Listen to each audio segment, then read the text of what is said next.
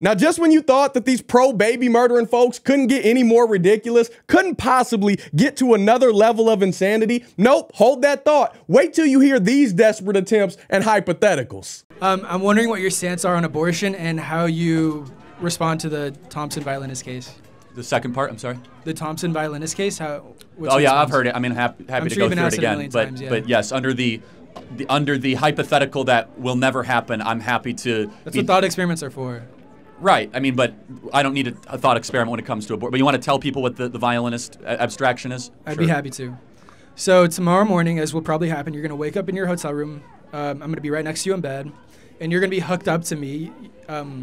My blood is going to be going into your kidneys and then back into my body, and that's going to be necessary for me to survive. If you unplug me, I die. For how long? For 9 months. Okay. 9 years. So again, to play this out, again, how did it happen though? Oh, it was against their will. Oh, really? So rape? Sure. Okay, so that's only less than 1% of all abortions. So the thought experiment doesn't apply to the other 99% of abortions where it's consensual sex. Do you agree? Okay. So the thought experiment is on the fringe of any applicability, but under that thought experiment and that abstraction, yes, to be consistent, to save a life, I personally would give part of my kidney to save somebody's life for 9 months. Yes. You couldn't leave the bed for 9 months. Well, pregnant women are not bedridden. Some are. Very rarely. So I don't know what you're talking about. I mean, if you go into preterm labor around like 25 or 26 weeks, maybe with like magnesium treatment, you go to bed rest for 3 to 4 weeks. Okay, sure. Are you familiar with that? It's not a perfect analogy, but it's not a good analogy at all. But it's a pretty good one. So let me ask you a question. When does life begin? Why is that? That's impossible to define. It's impossible to define. I think so. Life is very abstract. Are you alive? I'd like to think so. Okay. Are the people around you alive? As far as I know. Okay. What gives you that belief? Intuition. Intuition, not the fact that they're breathing, or we could take their pulse rate, or their heart is working, they have brain waves, consciousness. We can go all the way to idealism. Like, what if you can't know anything for sure? Okay. Can I ask you this? You're way overthinking it. Let me be honest. Maybe I am. I think so. But do you think if somebody, not you, hooked themselves up to someone in bed, said they were going to commit to the 9 months, do you think they had the ability to? People do that all the time. It's called being a kidney donor. It's so different. Millions of people give away kidneys, livers, all the time for people that need it. Strangers, in fact. Do you think they're morally obligated to do so? Let me give you another example. If you're stranded on an island, and one of your organs that you personally do not need to survive could help that other person on the island you're with, 2 people on an island, you are morally obligated to give one of those organs to that person so that they could survive. Otherwise, it would be at least manslaughter, at worst murder. Yes. Okay. Well, I think it's just a difference of opinion at that point. I think you'd be a very, very good person to do so. Maybe even just okay. So we agree. So there's a morality. So we have now built a good. Yeah. In sacrificing something you might not need but can inconvenience you to help somebody else. So therefore, is the inverse bad?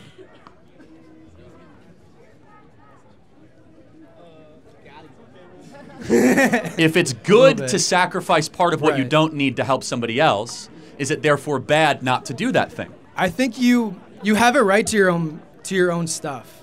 Like you were saying with socialism, you have a right to your own stuff, and if you give it to help somebody, you're a very nice person for doing so, but I don't think you're morally obligated. Well, you said good before. Nice and good are 2 different words. That's okay, though. But so if you have, let me ask you another question. It's just another hypothetical. You happen to be in a deserted town. Somebody's starving to death. They haven't eaten for 30 days.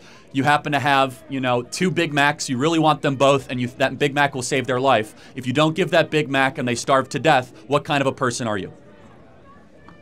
Kind of a shitty person.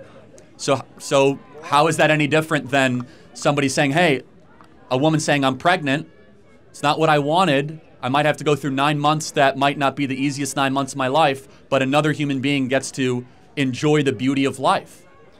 I think it can be an act without doing anything morally wrong. Does that make sense? And at this point, I think we just differ. Yeah, I mean, being a jerk and being evil are 2 different things. I would agree. But terminating a baby is not being a jerk. Fetus. So what does fetus mean in Latin? I don't speak Latin. Yeah, little human. Oh. So the little human. What does it mean in English? What does fetus mean in? What does it mean in English? Yeah, little human. Unborn baby. Right. So the reason people use fetus because it makes themselves feel good. Okay. Because they don't want to use the word baby because they want to try to cloak the horror of abortion. So they say, oh, it's a fetus, as if it's like a rhinoceros or if it's like a giraffe. No, it's the same species as a human. It's just not as big as you are or as advanced as you are. So it feels better to be able to terminate that being. But I could see you're coming after this in a good way.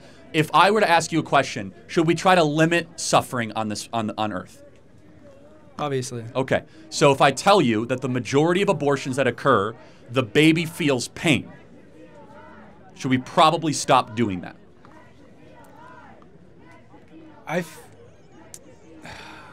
Well, it's not that simple, obviously. You're making it simple because obviously giving birth causes a lot of pain too, and if you try to... No, I'm making the complex simple because it's actually not that complex. Okay. Here's what college does, is it makes the very simple moral questions so complex that you have to keep on borrowing money you don't have to keep on getting these degrees to overthink good and evil that somebody on the side of the street can easily say murder is wrong. It doesn't take that much like deep and profound thinking. I wasn't overcomplicating it. I was bringing up the reality that someone who gives birth goes through pain. And well, you went on a tangential speech about college, which had nothing to do with what we were talking about. They do go through pain, but it's, thanks to modern medicine, it's not as much pain as it used to be. So you can get an epidural. It's also 1 out of 3 of births in this country are done by cesarean section. So good. Thank you. Any other questions or? Do you want to fry? No, I'm good. Thank you. I am a simple man, y'all. I love me some good old basic common sense. And maybe you're one of these folks that likes to complicate things and twist it up to make it sound fancy, but we keep things simple around here, and the truth will never be out of style. And that's why I think that Captain Kirk, he did a great job in that debate, and God bless him for defending the lives of these innocent baby blessings. And this may come as a surprise, but I have to give that young man some credit too, because unlike most of these radical libs that we see Charlie debate on these campuses time after time, he actually seemed somewhat open-minded to change, and he was calm. He actually tried to have a conversation, and for once, we didn't have to see someone going berserk and throwing a fit. You love to see that, even though those clips do make for some very entertaining content. I would much rather 2 people be respectful and actually have a discourse where you can possibly learn something instead of just hearing yourself talk. But obviously, he was still way off in his thinking, because I don't care how extreme of a made-up scenario that you make or whatever fetus zygote propaganda that you try and label a baby, nothing will ever change the moral fact that murder is a sin and it's wrong. The unlawful premeditated killing of one human being by another will always be atrocious. And yeah, but rape, but incest, horrible and disgusting in all cases, 1,000,000%. I'm sorry that you had to suffer that pain and trauma, but in the rare circumstance where a pregnancy results from one of those things, you can't take that out on the baby. First off, it wasn't the child's fault, so no blame should be placed on them whatsoever. Second, what about that little human being's pain from someone literally ripping them apart via women's health care from their mama's womb? That's just as evil, if not more so, than what that sick and twisted creeper did to you. At least you survived and still have a future ahead of you. That same thing can't be said for the 60+ million babies that have been deleted off the face of this earth since the Roe v. Wade. Who knows how many happened before then, but they will never get the opportunity to fall in love, to laugh, to make a positive difference in this world. None of that stuff. And what's really sad is that most of the choices to murder weren't from women that endured a violent crime. Those account for less than 1% of all abortions, like Charlie touched on in the video. That means that 99% of the time, it's irresponsible, selfish women that go through with that irreversible decision. Whether the condom broke, they didn't use one, they claim they aren't ready, whatever it may be, there's no excuse good enough to justify taking a life. None whatsoever. You were ready enough to lay it down like grown folks do, so you need to become ready enough to raise that child or give another family the ability to do so through adoption. Your mama let you live and didn't take the easy way out, or you wouldn't even be here. So show some awareness and do the same with your child. Ladies, contrary to popular belief in this woke society, it's not just your body, so it's not your choice. It's not healthcare. It's not your right or some form of empowerment. It's a lie that will leave you with regret for the rest of your life, and it will negatively impact the entire world for as long as it remains legal. So we need to get things set up to where it's illegal in every state for every reason, period. End of story. That's how I feel about it. I'm never going to change my mind on that. And you may disagree, but that doesn't change the truth of the matter. There's no valid excuse that justifies sin. Whether you believe it or not, God created all of us and knit us together in our mama's womb, and he don't make mistakes. The Almighty gets everything right the first time around. So everyone needs to recognize and honor that. If you do make a mistake, which is inevitable because we all make them, that's just life. That's just part of being a member of the fallen human race, unfortunately. Going back to Adam and Eve when they ate from the tree of the knowledge of good and evil in the Garden of Eden. When we do fall short, though, repentance needs to be reached with genuine remorse for those poor decisions that we've made. And we need to stop doing it from then on out and put complete faith in Jesus Christ so that the Holy Spirit can guide us in righteousness moving forward until Christ returns someday. Amen. I know not everybody believes in Jesus, but that's not my fault. You better put your trust in him. You better pursue the way, the truth, the life, because without him, there's no way to the Father. There's no way to heaven. So in the meantime, I'm going to continue to use my voice and whatever resources that the Lord has blessed me with to continue to fight against the wickedness of abortion. And I pray that y'all do the same as well with whatever role that you play in society. You don't have to be a YouTuber. You don't have to be a